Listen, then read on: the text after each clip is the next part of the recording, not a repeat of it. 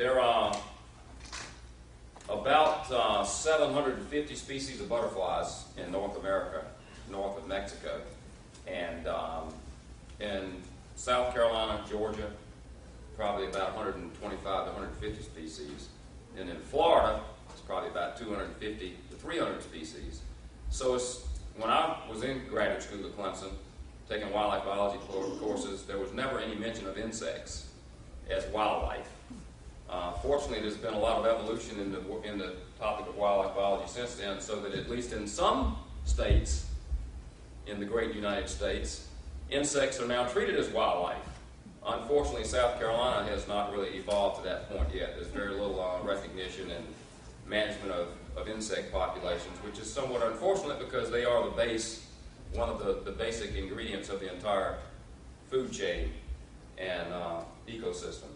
So anyway, worldwide, there are about between 10 and 20,000 species of butterflies, and you might ask, why is there such a great range there? Because the tropical regions of the world are most diverse in all types of wildlife and plants, and those are the regions that have been least studied by scientists. And in fact, there are probably many species that are disappearing from the face of the earth before they're ever cataloged by science. Moths, which are very closely related to butterflies, I'll talk a little bit about those, and we'll take questions later on, but there are probably 10 times as many species of moths, pretty much in just about any given region, as there are butterflies.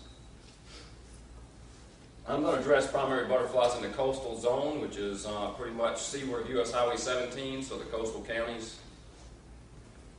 There are many ways to attack this topic, but I'm going to do it sort of from a size perspective and kind of go up instead of doing phylogenetically, although that somewhat follows different orders. Different families of butterflies generally have different size ranges. But our smallest butterflies are in a group called the gossamer wings.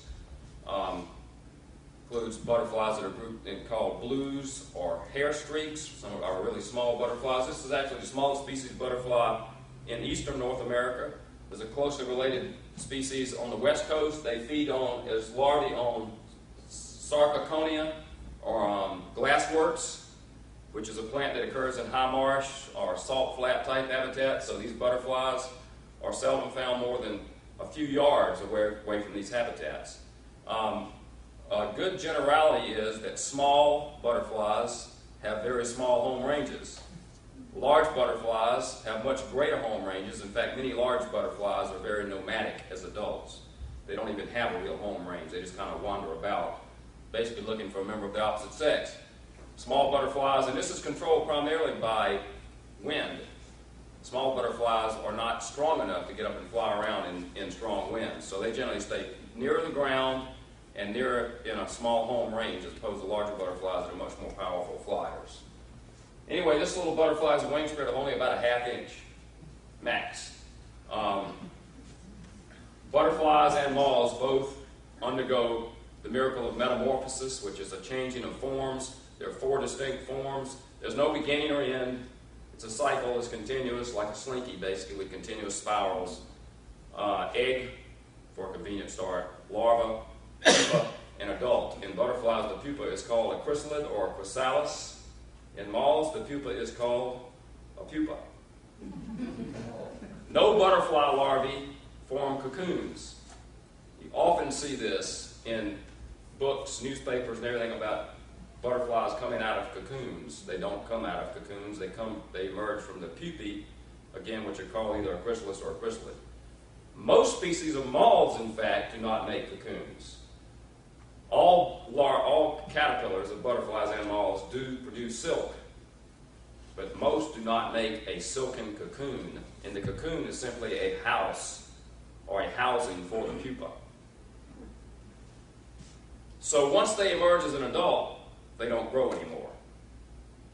In fact, adult butterflies typically live for only 2 to 3 weeks. And the caterpillar stage actually outlasts the adult stage. Typically the caterpillar stage, which is where all growth occurs, requires about 3 weeks to 6 weeks even. And there's all kind of variations on that scheme because some species of butterflies in the Arctic tundra, for instance, it takes them 3 years to go through a whole larval stage because they get interrupted by freezing. And and they actually freeze solid and then thaw and so forth. The hair streaks are so named because they have these little hair-like devices coming off the hind wings. They actually function as false antennae. These are the true antennae, and you'll see they have alternate bands of white and black. It's very much like the scheme in zebras, where you have black and white alternate banding that helps disrupt the pattern, the outline, so predators can't cue in on exactly what it is and where it is. And then to draw the attention of predators, they have these bright orange spots typically, or some bright colored spots with these little false antennae, and when they're at rest or feeding in a flower, they'll actually move their hind wings back and forth enough to show off those false eye spots. Typically, if you find one of these little butterflies, well, not typically, but oftentimes you find them with that portion of the wing removed, where some predator, like a glass lizard or a green anole lizard or a frog or a bird or whatever, grabbed them and tore the wing away. They don't regenerate the wing tissues, but it does allow them to escape at least once from a predator. It's called a gray hair streak, very common. It feeds on many different plants. In the pea family is a larva, very widespread. This one's on white clover, pretty common weed in lawns. Another very common one, particularly right along the immediate coast, called a red-banded hair streak. You'll notice something that's pretty consistent in butterflies is they are named for markings on the undersides of their wings. The reason is that we typically see butterflies when they're at rest, because when they're flying, their wings are moving so rapidly we can't see the markings and colors very well. So butterflies, unlike moths, butterflies typically rest with their wings held together up over their back. Moths typically at rest hold their wings out to the sides, sort of like in a roof-like fashion. So a lot of moths are named for the markings on the upper surface of the wings, because that's what we typically see. So anyway, you'll see that. So this one's called a red-banded hair streak, with a red band or orange band. Actually, I would call it an orange-banded hair streak, but I may see colors differently than whoever named it. Wingspread of about 1 inch. Another species called Edwards hair streak, usually found in kind of sandy oak, shrub, turkey oak type woodlands. Nectaring on butterfly weed, which is a native member of the milkweed family. Wingspread of about 1 inch again. This is one that's fairly common right along the immediate coast. The larvae feed on oak. Live oak is one of its primary larval hosts, called a white M hair streak.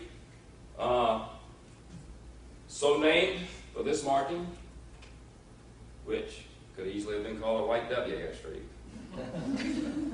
It's got a wingspread of about 1 inch and an inch and a half, and the picture doesn't do it justice, again, because we don't see the colors on the upper surface of the wings. But I have one in the collection box up here you'll be able to see. It's got brilliant metallic blue on the upper surface of the wings. Then there's a whole group of small butterflies that are actually intermediate in characters between butterflies and moths. They're included typically with the butterflies. They're not true butterflies, and they're a little bit distant from the true butterflies, but they're active during the day, unlike moths. Their bodies are heavier, their wings are smaller in relation to their body, but they have very strong muscles, so they fly very rapidly, unlike most moths. But they also have some kind of fluffy scaling on their wings and bodies, like a lot of moths do. They're called the skippers because they fly by rapidly beating their wings, 6 or 8 strokes, and then having a pause, so they kind of dart or skip through the air as they're flying, so that's how they get the name skippers. Most of them are not very colorful. This one is actually considered to be a rarity throughout its range in the southeast, and it's actually, I found it to be quite common on some of these marsh hammock islands or hummock islands, because the larval host plant is fairly common around the fringes of hammock islands. It feeds on a plant in the pigweed family called Judah's bush. Then the horse's dusky wing, which is very common. It feeds again on its larvae on oak. And skippers are very avid flower visitors. So if you've had plants like lantana and other good nectar sources for butterflies, you'll have a lot of skipper butterflies coming. And unfortunately, they're among the most problematic for identification. For even people who've great amount of experience like myself, a lot of them can only be identified as species if you look at them under a microscope. So they're very difficult to identify between very similar species. This is just to give you a flavor of the diversity of skipper butterflies. All of these occur in the coastal zone. I'll go ahead and point out now that another consistency in butterflies is colors betray the primary habitat type of butterflies. If they're mostly dark colored, particularly the bodies, that means they prefer shaded habitats. If they're mostly light colored, particularly the bodies, that means they prefer open habitats, and it's all about solar radiation. If you're a dark colored butterfly and you spend a whole lot of time in the open, you go overheat. If you're light colored and you stay in the shade, you're not going to have enough heat for your muscles to function, you won't be able to fly. So you can tell a lot about where the butterflies occur mostly by the color. All of these have wing spreads of about 1 inch. These skippers, like I said, they all occur in the coastal zone. This one you find oftentimes on fringes of forested areas, particularly in the morning, fairly early in the day, before the sun gets up real bright and hot, then it'll move back into the woods. And this one, as you might guess, is more an open area butterfly. This is amongst the most common skippers here, as you might get from the name, salt marsh skipper. The larvae feed on spartina grass, so it's very common right around the edges of salt marsh. It nectars quite a bit on sea oxeye daisy that you find in the salt shrub. This one is named not for markings, but because of its habit. When it's disturbed, it usually perches in a favorite spot. When it's disturbed, it whirls about, and then usually will come back and land right where it was. So that's how it got its name. And this one looks very similar, called a fiery skipper. These are both very common, feed on a number of grasses, even long grasses, like St. Augustine, Bermuda, centipede. It's very common in open areas, so they're very abundant flowers and gardens. All wing spreads again of about 1 inch. I have a couple of fairly large species of skippers. This one is actually one that is very common in South Florida, even down in the tropics. That's where the name Brazilian skipper comes from. Feeds on canna lily foliage, and only canna lily foliage. It doesn't roll the leaves. The larvae fold the leaves over from the bottom to the top. So if you find leaves that are folded over on the edges, you may have a Brazilian skipper caterpillar in it. It's one of these what are called immigrant butterflies or transient butterflies that, like all insects, butterfly populations, those that have multiple generations in a growing season, the populations get larger and larger and larger. If you've ever had to battle with things like cockroaches or houseflies, things like that, you'll notice that generally in the late season they get more abundant. True with butterflies as well. So some of the southern butterflies basically run out of space or available larval host plants in like South Florida or South Georgia. In late in fall, or late summer and fall, we'll get some moving up the coast, sort of striking out trying to find new habitat. And they probably have an advantage over geologic time to butterflies that don't do that. Because as climate changes or whatever, these butterflies will be able to colonize new areas. So this is one that we see mostly in the late summer and fall because it's basically a tropical insect. So it can't tolerate freezes. So even though our winters are pretty mild, if we get one night of a hard freeze, it can kill out this butterfly in this area, and then they have to recolonize from southern populations the next year.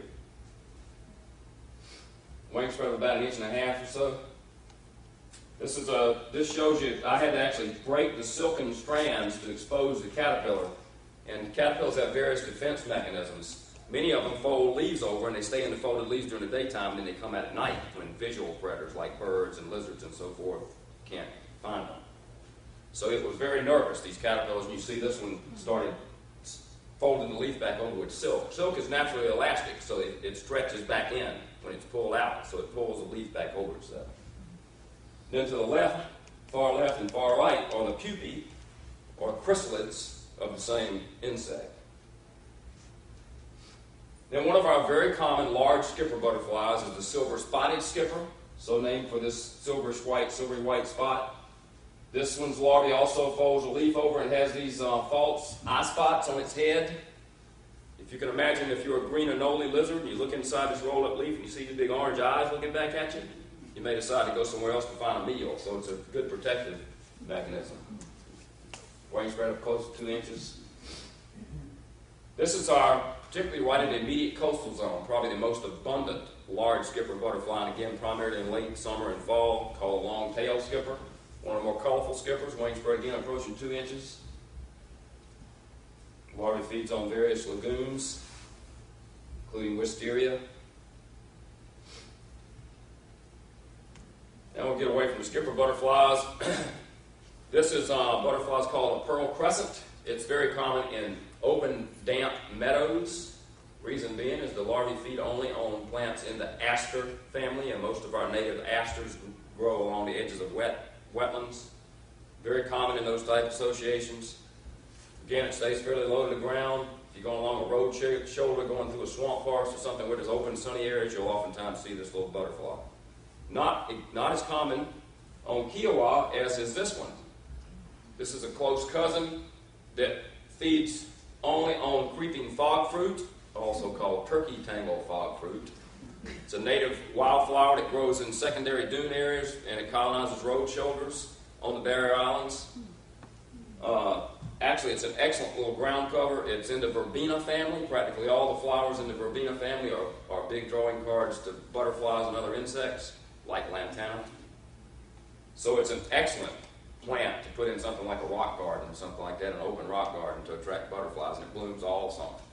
It attracts even larger butterflies like Gulf fritillaries, monarch butterflies, the cloudless sulfurs, and so forth. But this butterfly is found just about totally restricted to barrier islands.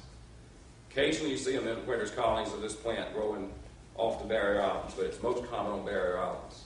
In fact, I saw one Sunday afternoon at Sullivan's Island, which is very early. We've had some very early emerging butterflies because of the atypically warm weather. Wingspread of about an inch or an inch and a half. Then this is a very common butterfly of open country, typical of agricultural lands, when roads or even on paved roads. You'll see them flying on paved roads. The males will stake out territories and perch on the ground, and many of them meet their demise because they perch in the middle of highways. The larva is active during the daytime. You see these stiff spines all over it. Several purposes. One thing, it makes us think it can sting us. Same thing with a lot of other higher animals. Some people would argue that humans aren't necessarily higher animals, but I'm not going to get into that. Probably more importantly, they're stiff, so it makes them kind of difficult to get down. So birds and other things that eat caterpillars, a lot of times will stay away from these stiff, bristly spine caterpillars because they're kind of tough to get down your throat. Most important function of those spines is they fend off parasitic insects. Other than diseases like viruses and funguses, probably the biggest enemy of caterpillars is other insects. It's parasites. There are a number of species of flies and wasps that only live as larvae in the tissues of living caterpillars. So it helps kind of keep those flies and wasps from landing on their back to inject the eggs. Buckeye butterflies about a 2 inch or so wingspread. I should have pointed something else. This slide is a photograph I took. It's very deceptive. It's on a chrysanthemum. If you want to plant for butterflies, don't waste your money on chrysanthemums, because man has ruined chrysanthemums by genetically engineering them so that they look good to man.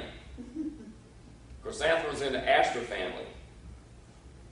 Well, asters once upon a time all had open centers and petals around the edges. Actually, two different types of flowers. They're called composites, ray flowers and disc flowers. The disc flowers, it's open center, and oftentimes it's a different color, is where the nectar is. Well, we've genetically engineered chrysanthemums so they don't have disc flowers anymore, so obviously there's no nectar. I raised this in my house from a caterpillar. Came home for lunch one day and was flying around at my sliding glass window wanting to get out, and I let it out, and the first thing it saw were these chrysanthemums, so it lit there long enough for me to take a photograph. But it came up dry in its probings. So hopefully it found a better source of food. But it gave me a good photo op. This is a close relative, another tropical species found very abundant in the Everglades region of Florida called the white peacock. Another one, we get these immigrants coming up along the coast, primarily in the late summer and fall, but can't tolerate even 32 degrees will kill it in any growth form. So it's more of a tropical or subtropical species. Similar size to the buckeye butterfly. This is one of our very common cool season butterflies, again about the same size, 2.5 inch or so wingspread, called the American lady. It feeds as a larvae on rabbit tobacco. If any of you know of rabbit tobacco, That's probably an indication that there aren't too many of you people really southern country folk. Because I'm a southern country folk, and my dad and my granddad told my brothers and I about rabbit tobacco and how they experimented with rabbit tobacco. That's how it got its name, the rabbit tobacco, is because people made cigarettes from it and smoked it. So my brothers and I, of course, had to try it. So I know a lot about rabbit tobacco, enough to know that I didn't want to smoke it more than once. And I think maybe that's why I never smoked cigarettes. But this is typical of a butterfly chrysalid. See the silk? There's silk around it, but it doesn't form a dense housing like a cocoon. They use silk to pull plant parts and stuff around, and they generally mimic plant parts. The ones that hang down like a Christmas tree ornament in pendant fashion generally mimic a dead or dying plant part. When a plant part dies, what happens? Gravity takes over, and it hangs down perpendicular to the ground like a Christmas tree ornament. So they are sculptured, unlike moth pupae, since they're concealed either in the ground or leaf litter or in a cocoon. They don't need to have all these sculpturing or architecture to make them look like something else because they're hidden. Butterfly pupae are in the wide open. They need to look like something else for protection. So they oftentimes have these little projections and so forth, so it looks like a partly eaten leaf that's in the process of dying. And the larva again, see the stiff spines? None of the butterfly larvae sting. Many look as if they can. But we do, however, have a dozen or so species of moth larvae that can sting. This is more of a northern counterpart to the American lady called the painted lady. It's a migrant. We see it mostly here in migration in the fall. At the same time, monarch butterflies are migrating through. Same size as the American lady, called the painted lady. This one is called a question mark butterfly, and you might question why. Well, again, the underside. If you look at one up here in the box, in fact, I may have another slide. I don't know if I do or not. But up in the box, I have one mounted with the underside showing. It has a silver marking on the underside behind the wing that looks exactly like the punctuation mark, the question mark. In fact, there's a close relative called the comma that has the comma punctuation mark on the underside of his name. But there again, you see the chrysalid to the left. Looks a lot like a rolled up, dying, dead leaf. And then the larva again has stiff spines, but it also stays on the underside of leaves during the daytime, and at night it'll come back up and start feeding on the edges of the leaves. Another one of our woodland butterflies. Again, you see these dark butterflies. They like woodlands. This one's called a morning cloak, and you see the larva. You would not touch it, I bet you, if you saw it.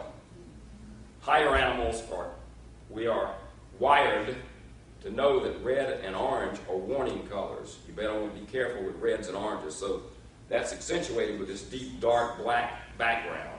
So most vertebrates will stay away from this thing because they think for sure it can sting, when in fact it can't. In fact, these butterflies larvae feed in big groups to further display the fact that they're probably not good to mess with. One of our more beautiful butterflies, I think, is called a morning cloak. This time for the colors on the upper surface of the wings, because whoever named it thought that the colors resemble those of a priest's vestment at a funeral service. Hence the name morning cloak. Wingspread of about 3 inches or better. Another one of our woodland butterflies, this one's called a red admiral, for the red admiral stripe across its wing. Here. The larva feeds on plants in the nettle family. So up north and in the mountains of the southeast, they feed on stinging nettles. Here in the coastal zone, we don't have stinging nettles, fortunately, but we have what are called false nettles in the same group of plants, but they don't sting. They look like stinging nettles, but they don't sting. And that's what they feed on. It's a wetland plant. This butterfly is generally found in wetland areas. This displays the fact that, in fact, some species of butterflies, we think of butterflies as being the most desirable of all insects. I think if I polled everybody in here and they picked their most favorite insects, they would say butterflies. I mean, they eat nectar, right? Kind of like a god or something. Well, actually, many butterflies eat things that we would think of as being pretty detestable. In fact, the woodland butterflies, if you go for a walk, probably you can find some deep, dark woods on Kiawah. They're becoming less common. You go for a walk in the deep, dark woods, how many flowers do you see? Most flowering plants require sunlight. So butterflies that spend most of their time in deep, dark woods do not feed on nectar. They feed on other sources. They do suck juices up through a drinking straw, basically. It's coiled under their head, called a proboscis. But they feed on other liquid sources, such as dead animals. Snakes are a real big draw. They like snakes for some reason. Animal droppings. Fermenting fruits, which is what this red animal on the left lower is feeding on a decaying grape. Pears are a big draw. A lot of the decaying fruits. And wounds in hardwood trees, when the sap oozes out and starts to ferment. A lot of these woodland butterflies are drawn to that. And honeydew, which is a secretion from plant lice-type insects like aphids and scale insects. So, red admiral, the only flowers, I've seen it on very few flowers. One is this plant called groundsel tree that blooms here in the fall. It's such a critical food source for migratory monarch butterflies. I've also seen it on lantana. And actually I saw one on henbit just this week for the first time ever on henbit. But there's the chrysalid. It's adorned with some gold spots, which are pretty cool, but otherwise it looks a lot like a dead leaf. Red spotted purple, again, I may be colorblind, but I would have named it an orange spotted blue girl. Maybe not as catchy as red spotted purple. What do y'all think? It doesn't look purple to me and it doesn't look red. So, Billy, yes. Where the butterfly is at the top, we can't identify it. Here? Right? Where is it? Well, this is the larva right here. Okay. It's got a disguise that many insects have, particularly caterpillars. It mimics bird droppings. The primary predator of insects during the daytime is birds. So what better to resemble than a bird dropping, because birds don't eat droppings. So it's mimicking a bird dropping, and in this is the pupa. It also mimics a bird dropping. And this caterpillar is over here, is now suspended itself from a silken pad. It's about to molt. Caterpillars molt 5 times in order to grow. The 5th time they molt is when they change from a caterpillar to a pupa. So most of them use specialized hooks, and they sink them into a little silken pad that they put on a substrate, branch or whatever. And then against the force of gravity, they wiggle out of their last caterpillar skin, and it comes off at the head, at the rear end, it starts, they break out at the head first, it comes up and it falls off up here going against the force of gravity. So that's what that is. That's this caterpillar that's turned upside down, and this is the adult. Another woodland butterfly, as you can tell from the colors, doesn't go to many flowers, but it does go to lantana occasionally and to butterfly bush. But you see it on, this is one that I oftentimes see on animal excrement and dead animals and decaying fruits. Wingspread of about 3.5 inches or so it's a pretty good sized butterfly. Then there's a group of butterflies that are called satyrs. If any of you took Greek mythology, these little elfin, woodland elves were called satyrs. And these are small butterflies. They live in the woods, as their colors betray. They're drab colored. They actually blend in with the forest floor. And they're pretty cool in that all species have these eye spots around the periphery of their wings to draw the attention of predators. They're not really fast flyers. They depend on stealth and camouflage for survival. And you often see them with parts of their wing removed where birds or whatever have grabbed them. This one's got a wingspread of 2.5 inches, so it's a pretty good size member of that group. Called a pearly eye because of the pearly eye spots around the edges of its wing. The larvae of that one feed on giant cane, different plants in the cane group. Then we have a very common one here that's very common in hardwood forest, even in maritime hardwood forest, called the Carolina satyr. Small, only about 1 inch, a little better wingspread. Very similar color scheme with a kind of drab, blends in very well with the leaf litter, and then the eye spots around the periphery of the wing. And it's feeding on a fermenting apple. So they feed a lot on fruits, fermenting fruits, because again, there aren't many flowers in the woods. And this is one that's pretty common along the coast because the plant it feeds on is called sugarberry. A lot of people call it hackberry. It's a tree that's got the warty bark. It's very common in soils that have a higher calcium level, like where there's shell mounds and things. But there's 4 species of butterflies we have here that feed mostly on that plant. So it's an excellent plant to have around if you like butterflies. And also it's an excellent wildlife plant because it produces fruit that a lot of migratory birds use in the fall and winter.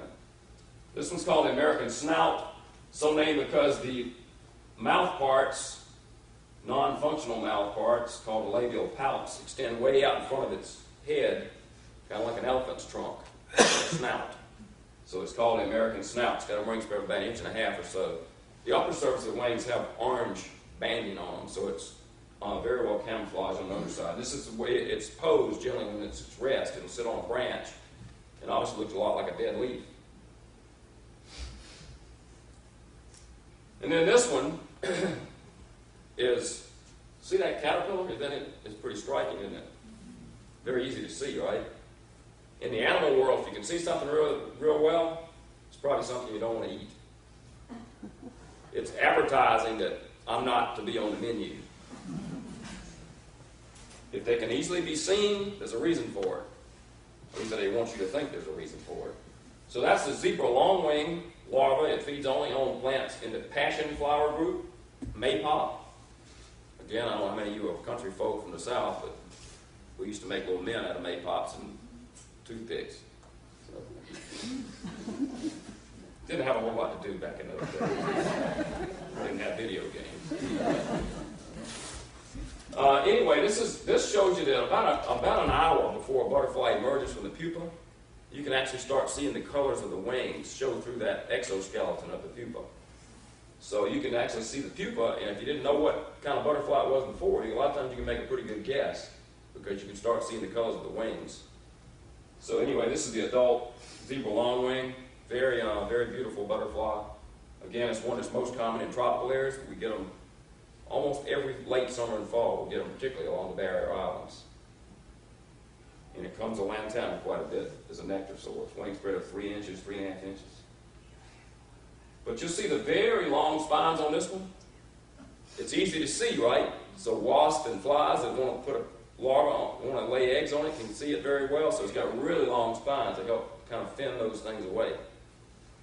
But that the axiom, you are what you eat, is very true in the world of insects because these things feed on passion flower foliage. Passion flowers have chemicals in the leaves that hardly any other animal can metabolize, so they act as poisons, particularly to vertebrates. In fact, most invertebrates can eat them, like spiders and praying mantids and things like that, but vertebrates cannot eat them. They'll get sick, at least. So that's why it's so easy to see. Then the Gulf fritillary, one of our more abundant butterflies, particularly in the coastal zone. Many people mistake it for a monarch. Actually not marked all that similarly to a monarch. Much brighter orange, less black, smaller butterfly, more rapid wing beat. Also very common here from June to frost. Monarch butterfly is very uncommon here except from September through November. Although there's some monarchs here now. Wingspread of about 2.5, probably about 3 inches. Again, the larva feeds on passion flower, so it's bright orange. It's advertising that I'm not to be eaten. And this is the male, and that's the female. So they're slightly sexually dimorphic. The males are a little bit more brightly colored than the females. In fact, that's a trend that's exhibited throughout the animal kingdom, except in humans. Always look around and make sure there's more women than men. But I'll go on record as saying women are much more attractive than our men. But in most of the animal world, it's actually the guys that are more attractive. They're advertising themselves. This one's called a variegated fritillary. Again, the larva feeds on passion flower, so it's bright orange. Nothing will eat it, or at least vertebrates. And the adult, again, is orange. Again, it's got those same chemicals assimilated in its body as an adult. You'll notice when butterflies are at flowers, Gulf fritillaries often are just like that, basking in all their glory, no big hurry to go anywhere.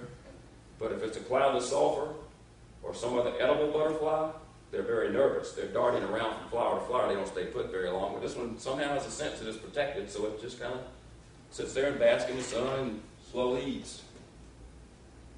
This is the viceroy butterfly that I'm sure many of you learned about as a classic example of mimicry with the monarch butterfly. Theory being that monarch butterflies do feed on milkweed as larvae, and they have chemicals in them that are heart toxins. The theory was that viceroy butterflies evolved to mimic monarchs. That's partially true, but there have actually been studies showing that in certain parts of the country, viceroys actually are more toxic than our monarchs, depending on what the larvae are feeding on. But I know there's truth to that mimicry plan, because in South Florida, there's another species I'll show you in a minute that the viceroys mimic other than the monarch. So in South Florida, the viceroys don't look like monarchs. They look like a queen butterfly. Anyway, this one is feeding on honeydew. The honeydew from aphids, again, a byproduct of feeding of aphids. The honeydew was obviously fermented because the butterfly was drunk. They're usually very shy butterflies, and I actually, to get this one to open its wings so I could photograph it, I'd have to touch it. And it'd slowly open its wings, and I could take a picture, and then it'd fold them back. I'd touch it and open its wings. And then this one is on fermenting grapes. It's around wetlands, typically, because the larval host plants are wetland plants. Willow and cottonwood are the larval host for the red-spotted purple, and for the viceroy butterfly, and those are wetland plants. This is the monarch, that again is the mimicry pattern for most viceroys. The larvae feed on milkweeds, then the pupa also has those toxins, so it can have these nice adornments of gold and stuff, because if anything eats it, it'll make them sick, unless, again, it's an invertebrate. I've seen praying manatees just gorging themselves on monarchs. Monarchs roost communally, which I'll show you in another slide or two here later. And praying manatees in the fall will just eat them like they're the all-you-can-eat buffet. But this monarch, I took this photograph on James Island. This butterfly could have originated in southern Canada or New England. Taken in October, so it already could have easily migrated 400 or 500 miles to get to James Island. This is the non-migratory counterpart of the monarch. It's very common in South Florida. And in South Florida, the viceroy butterflies look very much like this. They're cinnamon brown color instead of bright orange like a monarch. Called the queen. We get those here, particularly in the late summer and fall, as an immigrant again coming up the coast. In fact, because of global warming, climate change, the cause of which is obviously up to dispute, that butterfly has now become a resident here. They're able to tolerate the winter, probably in the pupal stage, because I see them now in the fairly early, like in late May. So it's too early for them to have migrated up from South Florida. Wingspread of about 4 inches or so. The larva feeds primarily on a plant that grows right along the transition zone from salt marsh to upland, called swallowwort. It's in the milkweed family. Then we have a group of butterflies called the sulfurs, so named because most of the butterflies have yellow pigments, like the element sulfur. This one is probably our most frequently seen butterfly, the cloudless sulfur, so-called because it's active mostly on bright, sunny, cloudless days. This one's also very common, and actually this is one you start seeing very early in the spring. I've seen a number of those in the last several weeks. Sleepy orange butterfly, a little bit more of a highway department orange color. Exact same color as the center lines on the highway and on highway department trucks on the upper surface of the wings. You'll see them up here in the collection box. This one is more of a summer butterfly, one of our smaller sulfur butterflies, wingspread of only about an inch. Flies low to the ground, very common on the barrier islands and open sandy type areas. Feeding on Florida pushly is named that little wildflower, very good nectar source. Cloudless sulfur again shows you something else. They are the poorest barometer to judge the value of a flower as a nectar source for butterflies. They'll go to anything. So this is called Turk's cap or sleepy hibiscus. Terrible nectar source for butterflies. Good for hummingbirds. But cloudless sulfurs will go to it. Most butterflies see mostly in the ultraviolet range of the spectrum. So red or infrared is farthest removed from ultraviolet. So most of them don't see reds very well at all, so they don't go to red flowers. And in fact, there's a trend that most red flowers are long and deep-throated. Hummingbirds see red very well. So a lot of times hummingbirds pollinate red flowers. Bees and butterflies and other things pollinate other colored flowers, but you got to be careful because they see colors we don't see. And oftentimes there's ultraviolet colors on red flowers.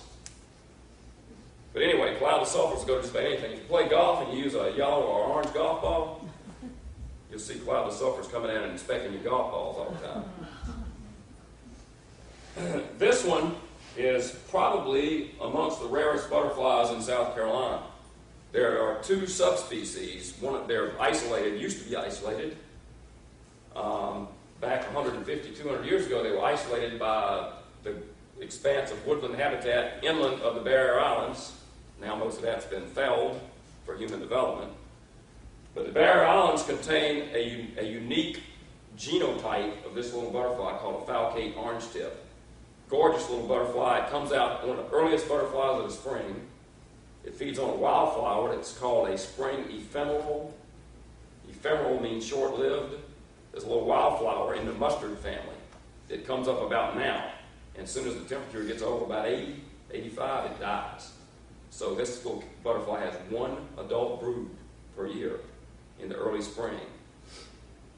And it's almost been extirpated because of human development along the coastal part of the southeast. It only occurs in the southeast.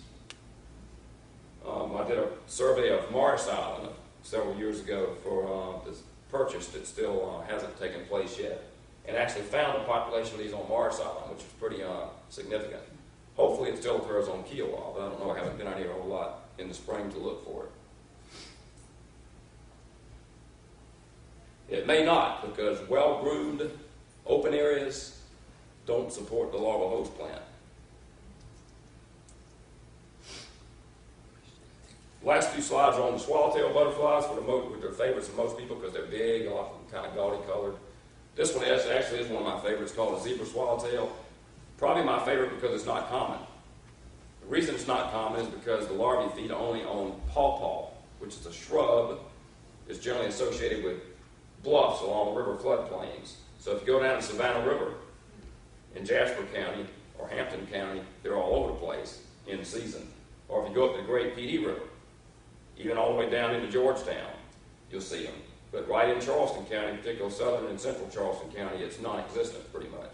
Along Santee River it occurs. So it's mainly associated with river bluffs. Black swallowtail, practically everybody has an opportunity to see that, because if you plant an herb garden and you have parsley or fennel or dill, you'll get what a lot of people call parsley worms, which look like that. They're actually the larvae or caterpillars of the eastern black swallowtail. Very pretty butterfly. You see that the swallowtail butterflies, the pupae, the larvae actually put a silken sling around their middle to hold them at an angle to a stem. Well, what's an angle to a stem? Living leaves. So they're green, but they also can come in brown. So they mimic a broken branch. Length probably about 4 inches, 3.5 more inches. Spicebush swallowtail feeds mostly on sassafras as a larva. Again, same thing, the silken sling that holds it at an angle to the branch, to the limb. That's the larva. It lives inside a folded leaf, and again, it's got a big false eye spot. Males here, and that's the female, a little bit darker. Most of the female swallowtail butterflies actually mimic another one of the swallowtail butterflies called a pipe vine swallowtail. It's most common up in the mountains because it feeds on pipe vine plants that have toxins in them. So they benefit by looking like the pipe vine swallowtail. But the males don't undergo that disguise, which again shows you, at least for the women in here, that females are much more valuable than our males. I throw out these lines and it's never done any good.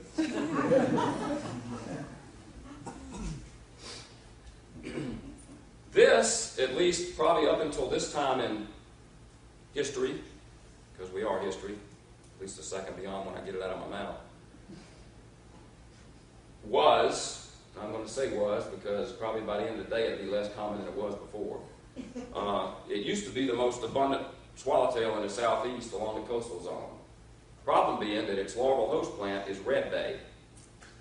Problem being that there's an invasive insect introduced into the Port of Savannah that carries a disease that's killing off all the redbay. So the future of this butterfly is at risk. Very large wingspread up to approaching 6 inches. That's the larva on redbay. It, again, lives in a folded leaf during the day, and you see the big false eye spots. So if something looks in, they see this big bulbous head, but gets about as big as my little finger, the caterpillar does. So you look in and see those big eye spots, you kind of might want to go look somewhere else for a meal. This is the state butterfly, South Carolina. Boring. Reason being it occurs over the whole eastern part of the country, from the Rocky Mountains to the coast, and from Mexican border all the way to Canada. They could have picked something much better, but the Garden Club of South Carolina selected this as their state butterfly. They consulted me, but it was after the fact. And I told them just that. But they didn't change. No. The female, remember I told you that there's this one that they mimic, the females mimic? Well, that butterfly, I can tell you, the pipevine swallowtail. I don't have a photograph of one, but I got one in the collection. It's most common in the mountains, very uncommon in the coastal zone, although it does occur here. So, interestingly, the females don't benefit a whole lot in this part of the state from looking like a pipevine swallowtail.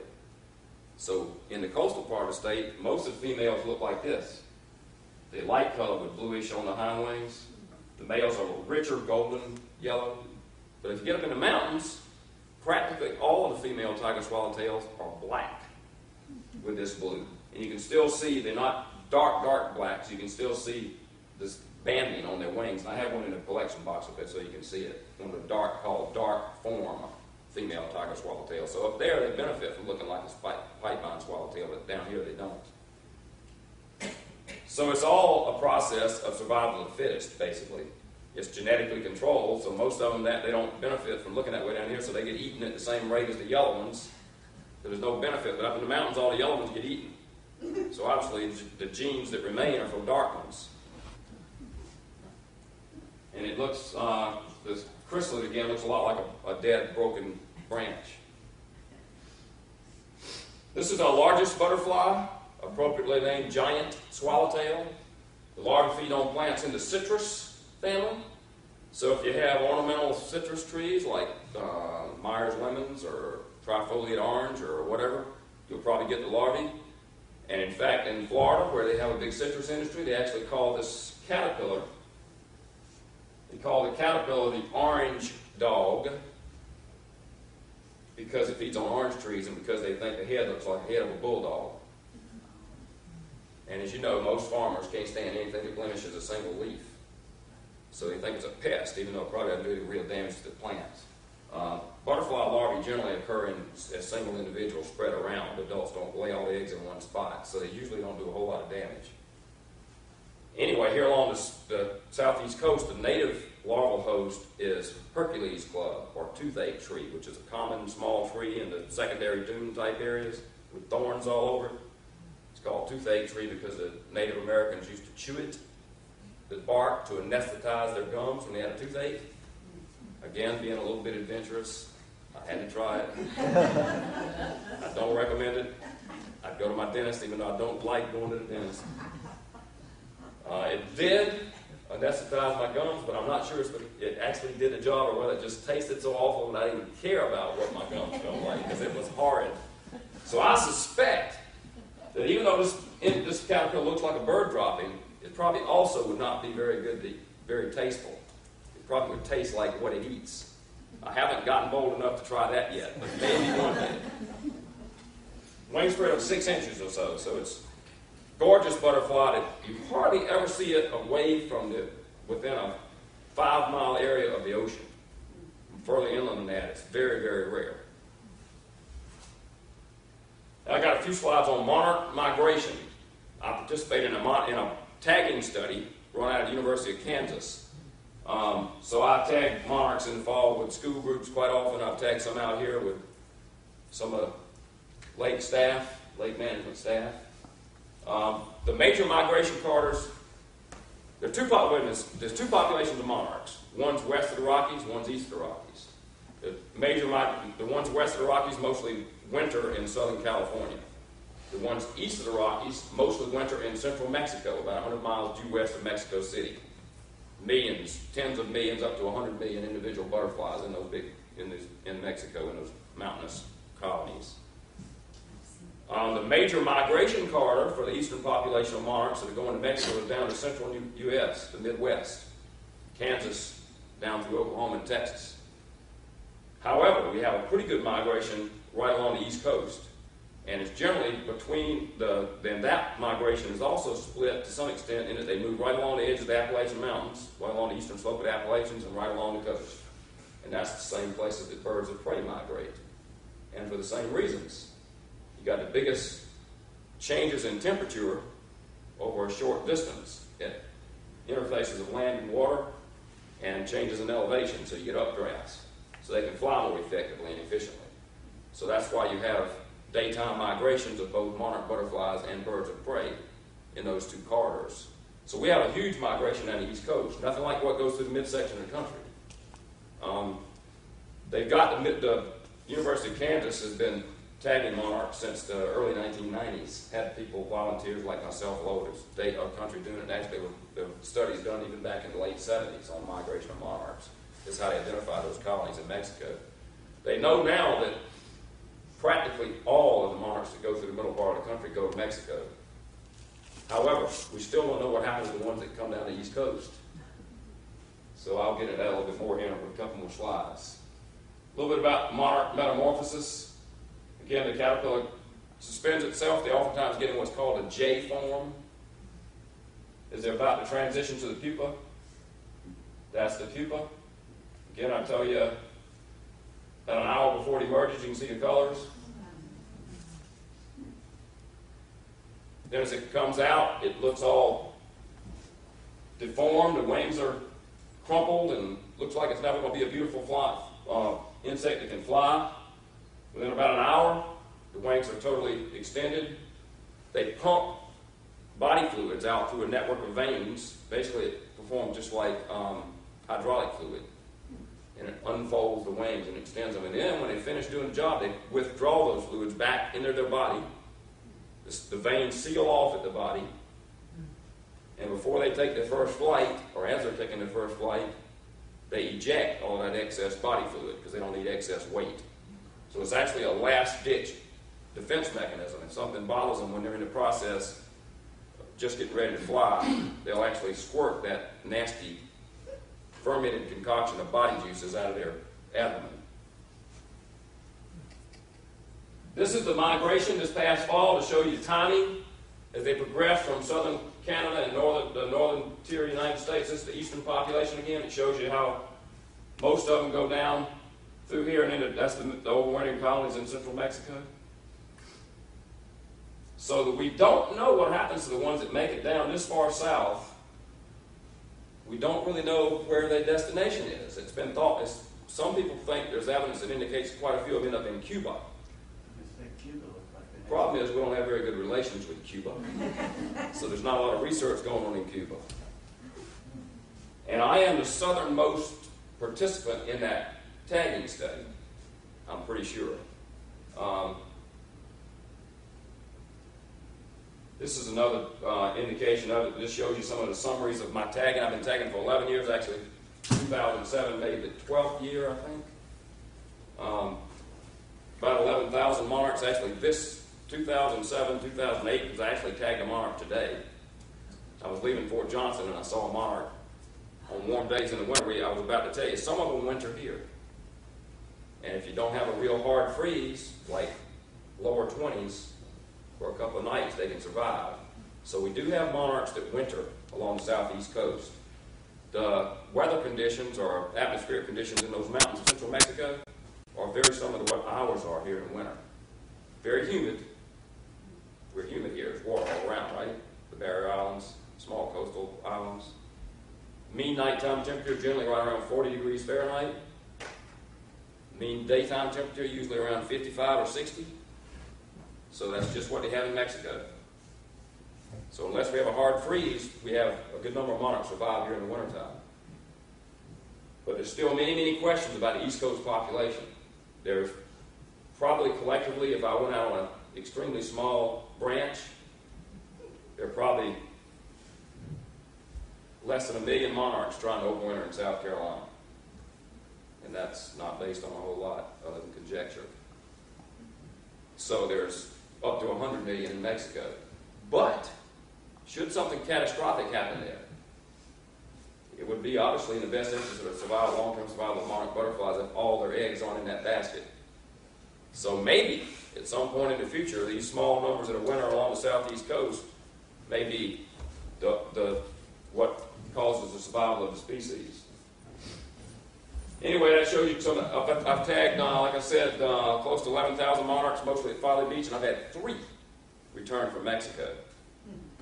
Well, the rule of thumb, according to the University of Kansas, is for every 100 monarchs that are tagged in the central U.S., they recover 1 in Mexico. So obviously that's a much smaller percentage for the ones that come this far south along the East Coast. So again, that's a good indication that most of them don't go to Mexico. Anyway, I'm not going to read all that to you, but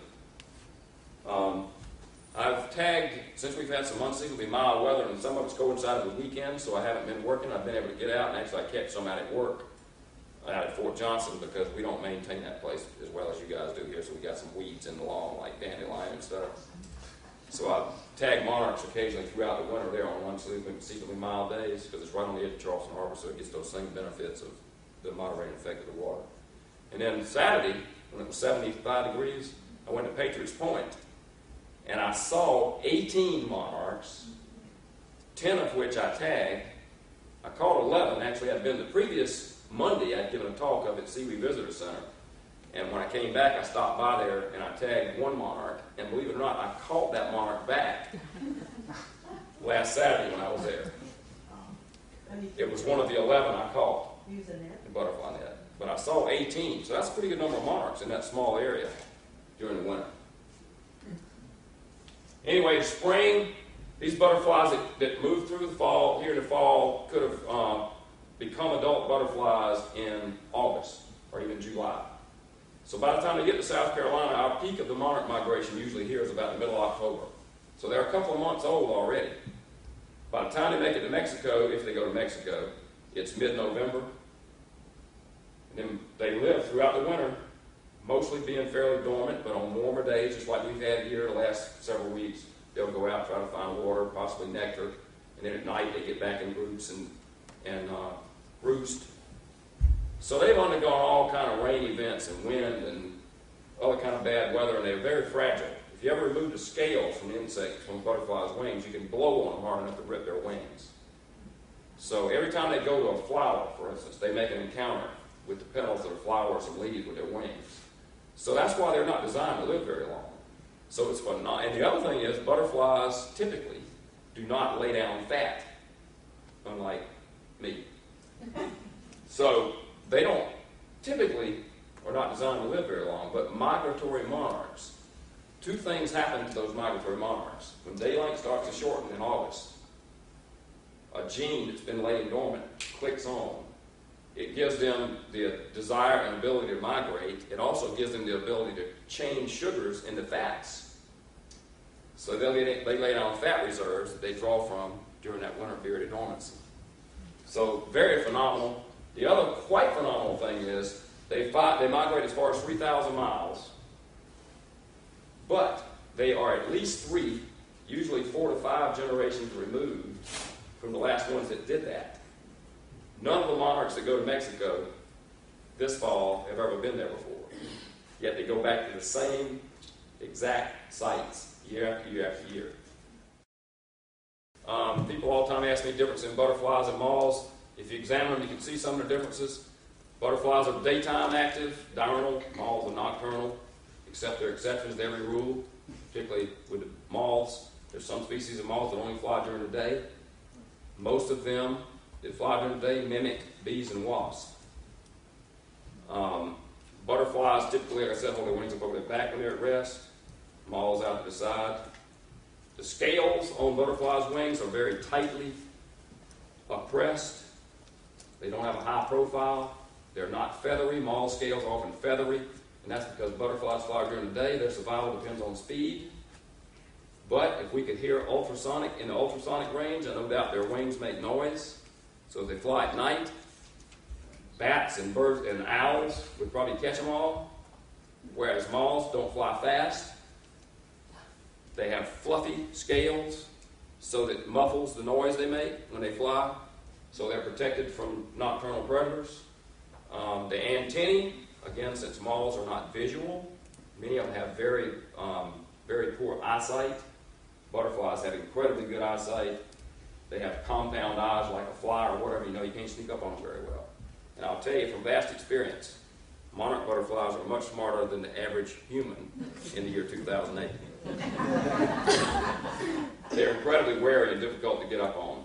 But moths don't see hardly at all, but they have incredibly good olfactory senses. And their antennae, because of that, are usually shaped differently than those of butterflies. Butterflies have fairly simple antennae, usually kind of thread-shaped with a distinct knob on the end. Moths have different kinds of antennae, but the ones that have the poorest eyesight, to having basically no eyesight, have feathery antennae, and that's to increase the surface area so they can pick up chemical signals, pheromones. Many moths can detect a member of the opposite sex from miles away. Do you have a list of some plants that the butterfly like? Do you have? Well, one thing you got to be concerned about here is something that deer don't like. The deer don't eat lantana much, do they? No. Anything in the verbena family, like I said, is typically a good butterfly nectar source. If you've got an open garden site, like I said, that little native plant, the fog fruit, is just an excellent butterfly nectar source, and it blooms all summer like lantana. That's the other thing about verbenas. Most of the verbenas bloom over a long period. There are many other good nectar sources, but most of them don't bloom for very long. Butterfly bush is good. The problem with butterfly bush is it doesn't like nematodes. And we have lots of nematodes, little parasitic worms that live in the ground that attack the root systems of plants and other things, but they're nematodes, soil nematodes that attack the roots of plants. And there are a lot of nematodes in the soil here, unless you have a higher pH. So the best place to plant butterfly bush is on southern exposure near your foundation, because you have leachates coming from your mortar that increase the pH, so it keeps the nematodes out. So if you plant it up near your foundation, you'll have much better success than you would if you plant somewhere else. And there's lots of annuals that are good for zinnias. If you get old-fashioned zinnias, again, the key to any of the plants in the aster family is you need to make sure they have open centers, because that's where nectar is. But I would be pretty simple. I'm not simple at my house. I try stuff all the time because I experiment with different plants. There's lots of different plants coming on. Black-eyed Susan? Black-eyed Susans are not great, but they would work. Cone flowers, pretty good. But the best are verbenas, are still the best, and butterfly bush if you can get it to perform. But you can plant marigolds, zinnias, perennial verbenas. The annual verbenas are not nearly as good as the perennial verbenas. Probably because they're all genetic mutants that man has selected, so they probably don't produce a lot of nectar. If you were allowed to choose the state butterfly, what would you choose? I would have probably chosen something like a great purple hair streak that I don't have a picture of, but I got one up here because it's a southeastern butterfly. The larvae feeds on mistletoe. That's pretty cool. Because mistletoe's, highly toxic. Unless you're a bird, you eat the fruit. A lot of birds eat the fruit, but that's the only thing the larva feeds on is mistletoe. So it's a southeastern butterfly, and it's beautiful. Much more beautiful than a tiger swallowtail. Tiger swallowtails are pretty. So I would have chosen something like that instead of something that's quite so obvious, because you have to really go out and look and find great purple hair streaks. If you know where to look, you can find them, and like I said, they're beautiful. The problem is you can't see the colors on them unless they're collected or dead or in a field guide. A lot of people, again, are into non-consumptive wildlife nowadays. And I've had people that have gotten upset with me because I told them these were real butterflies and that I killed them. And indeed, collecting is not necessarily a good thing, depending on the reason for which one collects. There are some people that collect and they want everything that's the rarest because it has more value to them because it becomes more unique when it gets incredibly rare. Those type people are very bad for wildlife, including insects. People that collect in a more of a scientific way or an educational way and would not go out of their way to collect the rarest species, the last one of them. I have no doubt there are people that collect butterflies that would go to South Florida right now and try to catch the last Chaucer's swallowtail if they could find it. Those type people obviously are not the kind of people you want to have collecting. But if my collection is a scientific collection, I don't catch everything from one spot. And in fact, if it's a healthy butterfly population, it's like all species of wildlife, I would have to kill myself to try to eradicate that population.